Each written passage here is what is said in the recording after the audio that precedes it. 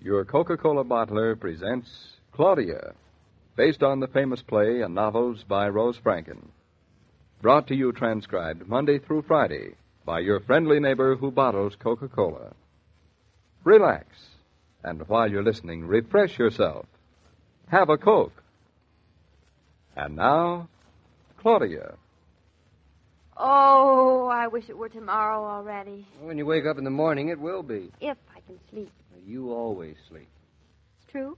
I wish it, too. Maybe tomorrow will be cooler. No, it better be. I'm stifling. If we'd all be quiet, we wouldn't use up so much air talking. Enough air for talking, just not enough for breathing.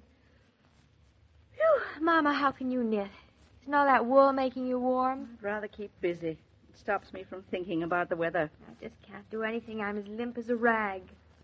David, aren't your fingers sticking to the pages of that book? They are. What does the paper say about tomorrow? That it will come. About the temperature tomorrow.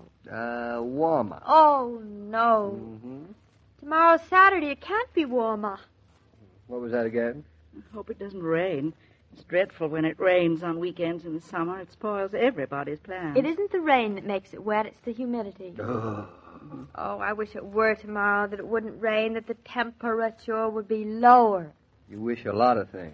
If it rains, I won't be able to wear my new dress. You can wear it on Sunday. Never put off till Sunday what you can do Saturday. Such a lovely dress Mama bought me. Tangerine. I look just like an orange. You look like orange juice if it doesn't get any cooler. I look like orange juice more if it rains. You know nothing affects the weather once it's made up its mind? Why complain about it? Oh, because complaining is all the person can do. Besides, I love having something to complain about. The weather is all I've got. Seriously, David, does the paper say rain tomorrow? It says rain. Good, Why? because then it'll be a nice day.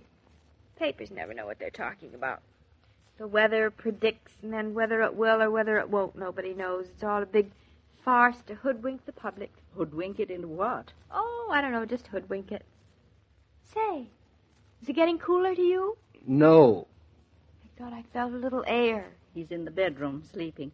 Oh, Mama, you are warm. Warm as a hot pun. Oh, David, who'd like some Coca-Cola? I'd like to swim in it. I'll get you a bottle or two. People say hot showers are better in the summer because you feel cooler when you get out. It's a fraudulent superstition. Like walking under ladders.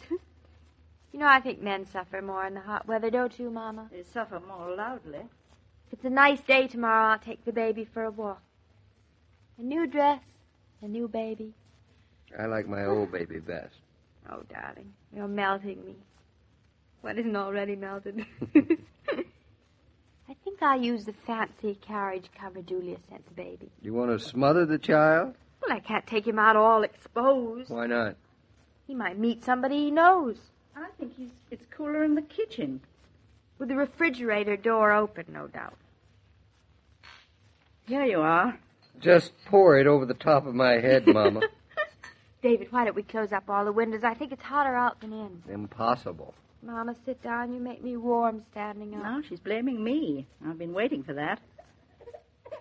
I'm up. I'll go see what it is. I hope he won't get prickly heat. But you wouldn't mind if I did. Oh, you're too big for prickly heat. Mama, would you rub some talcum powder on him while you're at it? I'm way ahead of you. I hope this weather won't disturb the baby.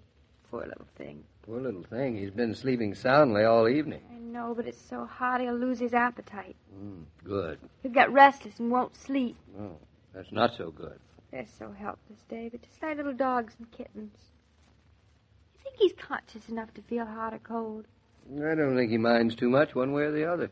Oh. Well, he has to take his chances like the rest of us. Oh, I bet it's nice and cool up on the farm. Probably 20 below zero with a high gale from the north-northeast. Seriously, do you think there's much difference? Half a degree. When are we going back to the farm, darling? A couple of days. You miss it? Terribly. The brook, walnut tree, the flower garden. I miss it. Much more than I ever expected. Besides, it's high time our son saw his home. Maybe we can go up by the end of next week. The end?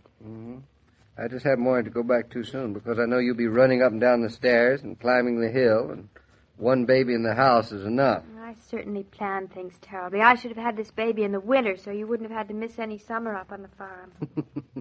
I'll do better by you with the next one. All right, see that you do. I wonder if the farm misses us. He's all right. Just a little restless. Any prickly heat? A little. It won't hurt him. Sit down, Mama. Take the weight off your feet. It's cooler standing. Let's try being quiet. And think? Oh, thinking's much worse than talking. How would you know? Oh, brr. What's the matter? Nothing. Mama's just giving me the cold shoulder. You got another one, Mama? Thank you, Mama. Why don't you two go to bed? You've been in your pajamas for hours. Too warm even to dream. You might dream of glaciers. Yes. Or you might dream of skiing down the slope of an Alp. Snow up to your ears. Oh, sounds heavenly. Must be a fine skier. When I was a lad. I hate skiing. I simply loathe it. I didn't know. I never tried. It's very exciting. It is. The wind whistling by, mountains all around snow-capped, the crunch of ice under your feet. I'm afraid the ice wouldn't be just under my feet. I'm afraid it'd be under my everything else. No doubt. Oh, let's not talk about ice. It makes me too warm. I am resolved. I am not going to talk about the weather anymore. I'm just going to absorb it. Act as if it isn't here. I'm going to go to bed, act as if I isn't here either. I'm going to plop into bed this minute, David. Don't you want to plop, too? Might as well, though those mattresses are awfully hot. You're supposed to sleep on them, not under them, don't you? Sleep on the floor. Too drafty, if there were a draft. Good night, Mama. Leave your door open if you like. We can share the air. Thanks. Maybe I'll take another shower. You've had 4. You've only been home 4 hours. I guess it wouldn't help. Good night, Grandma. Kiss my grandson good night for me. For a small fee.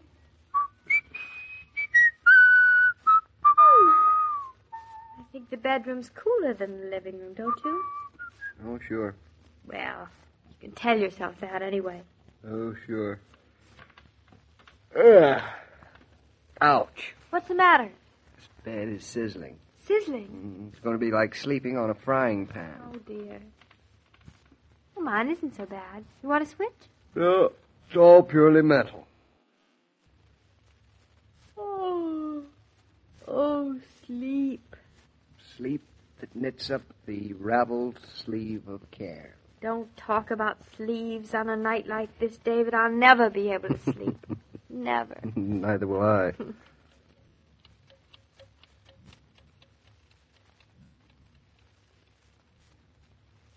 David, are you asleep?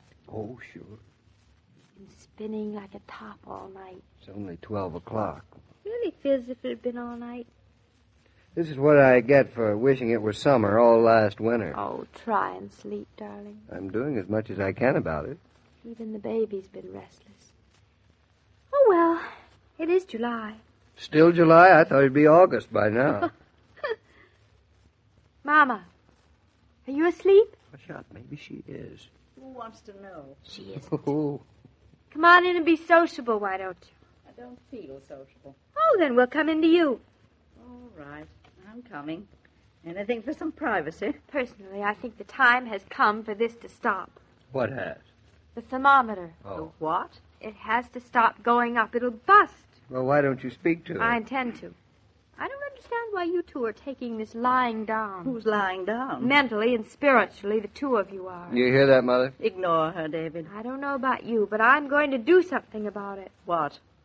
Well, we pay our taxes, don't we? Mm-hmm. We have a right to say something about conditions. You are not old enough to have the right to vote, even. You are, and I am a mother now. That should give me some rights. None at all. Huh. That's what you think. David, hand me the phone. I will not.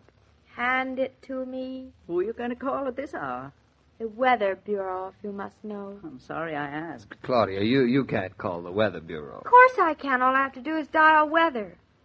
It's about time somebody took advantage of the facilities provided by this government for the benefit of its taxpayers. You're kidding, of course. Am I? What's the use, David? It's cooler not to resist her, Mother. Here is the phone. I am going to give them a piece of my mind. Well, don't be too generous, darling. I will ignore that. W-E-A-T-E-R. H-E-R. Your daughter, my dear mother, is mad. The heat has gone to her head. Well, there's plenty of room for it there. It's ringing. I'm not one to sit by and let all the people I love roast to death. Hello, Weather Bureau? Claudia, you're not talking to anybody. It's a record they turn on and play. She knows it, Mother. She's just having a good time. It's rather touching to see her amused by so little. 92?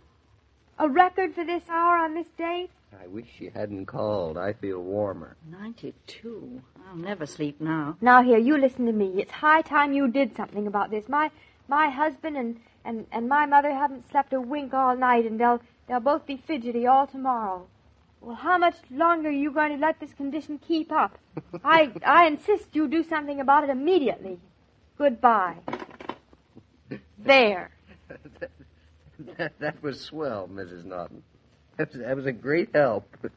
Congratulations. Thank you so much, Claudia. Really? Well, there's certainly nothing like talking to the right people and telling them to get on the ball. Yeah, she's right. She's absolutely right, Mama. Always go to the top man, the man who's in charge. Why didn't we think of calling the Weather Bureau sooner? I've no idea. Claudia, such nonsense. Nonsense, eh? What was that? Well, I'll be... Nothing to it? Nothing at all. It just goes to show you. Private complaining is useless. It's really useless. It's action and talking to the right people that really counts. Listen, isn't that beautiful?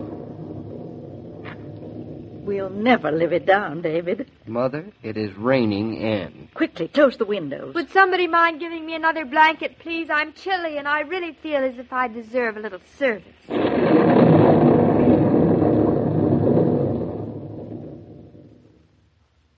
If you live in a house these summer days, you probably take your guests out onto the porch or into the garden for a cool, refreshing drink.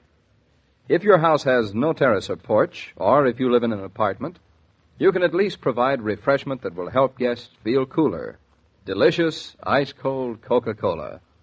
There's probably no time when the pause that refreshes is more welcome. I think it was voodoo, Mr. King. Voodoo, magic, whatever Claudia uses, I'm a lot cooler right now. So am I. I'll sleep now. Nothing like a summer storm, is there? Especially tonight. Well, next time I start feeling the heat, I'll call Claudia. She'll fix it up for me. I hope you'll catch her in a helpful mood. You mean she isn't always? Claudia? I should say she isn't always. She and David can be more unhelpful when they feel pixie than any other two people I know. That I'd like to see. Come around for dinner on Monday, Mr. King, and you'll see. Well, I'll be there. So long, Mrs. Brown. Goodbye, Mr. King. Every day, Monday through Friday, Claudia comes to you transcribed with the best wishes of your friendly neighbor who bottles Coca-Cola. So listen again Monday at the same time. And now this is Joe King saying au revoir. And remember, whoever you are, whatever you do, wherever you may be, when you think of refreshment, think of Coca-Cola. For Coca-Cola makes any pause the pause that refreshes. And ice-cold Coca-Cola is everywhere.